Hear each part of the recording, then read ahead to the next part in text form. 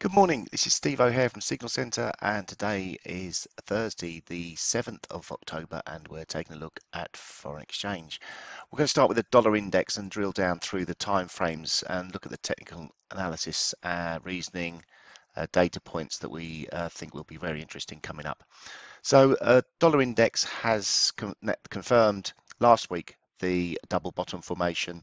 We can see that the neckline of this double bottom was at 93.44. We broke above it and closed above it the week of the 27th, and this week it hasn't disappointed. It's another bullish week at the moment for dollar index.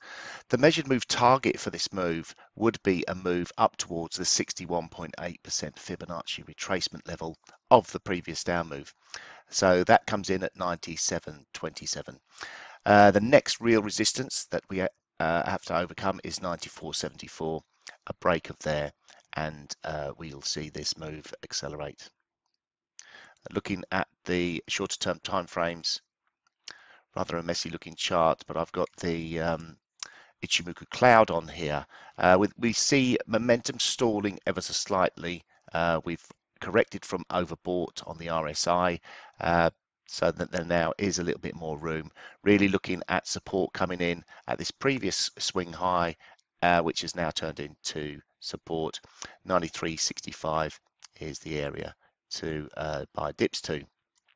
So the opposite will be the case for euro dollar. We've got an even nicer formation forming here. It's a head and shoulders formation, which has broken the neckline. It broke the neckline way back here, way back in July. It retested and closed above it. And then since then, we've had 5 weeks of negative price action. We've broken through the support at 116.12, trading at 115.60 now, so that's negative for euro dollar.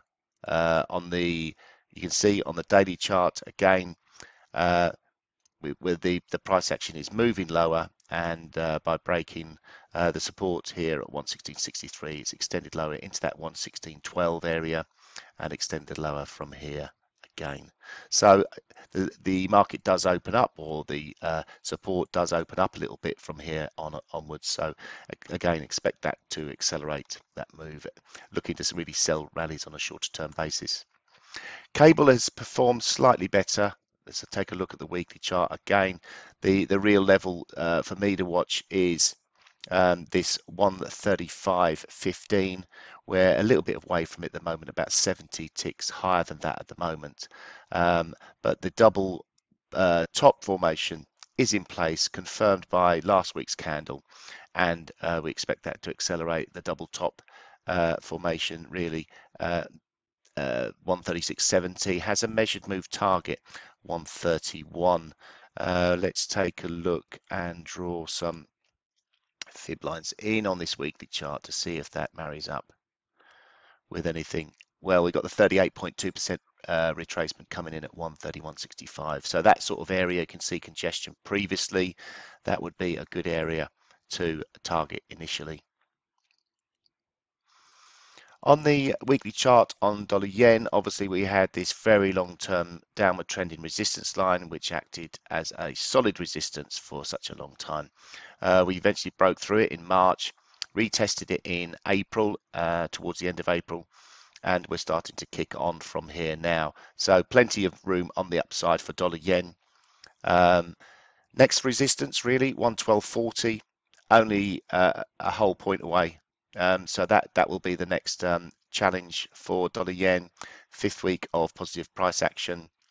On the daily chart, we can see that we have broken above the Ichimoku cloud, this flat line of resistance that we've had.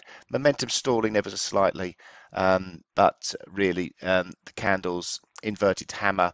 This is like a morning doji star formation, and prices have kicked on from there. Next real level of resistance coming in at 112.10. We can see the lagging line on this Ichimoku cloud is quite clearly above the cloud, so that's confirmed the bullish sentiment moving forward. Finally, we take a look at Aussie dollar again on a weekly chart. This is showing a head and shoulders formation The neckline hasn't been broken yet. We really need to get a close below 71.27, but really a close below the 70 level would really put the cat amongst the pigeons in respect for this. 38.2% fib retracement comes in just above that at 70.52. So under pressure, Aussie dollar.